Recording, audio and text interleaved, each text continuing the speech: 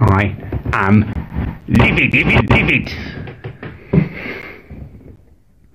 I have just had the most annoying experience of my life. Calm down. I'm sitting in Children's Park treating myself for another video on Pornhub. Well done.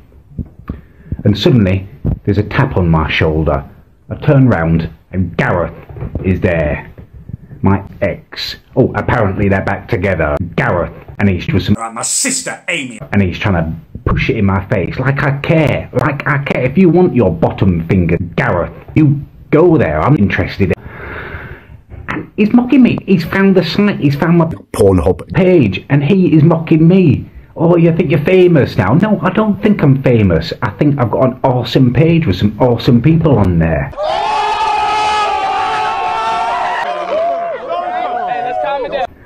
I'm having some fun. And he's giving it all of this over and over again. I said, if you found my page, you should have seen my video and you should know that I am capable of physically dominating you. with some big time bombing. Before I knew what happened, he splashed a bloody bottle of semen on my, all over my shoes and my trousers. And he said, oh, it's sunk. I sunk in it in the toilets first. And I know it's just Sprite or Fanta that he's warmed up in his hands, but it's absolutely gorgeous. Lovely. So I've got up and I've started grappling with him and I've got him in a headlock and the security guard has come in and he's chucked me out. I barely touched my chips, let alone my penis. I'm thinking of ways that I will come after you. You will not know when it's coming. You will not know what is going to hit you.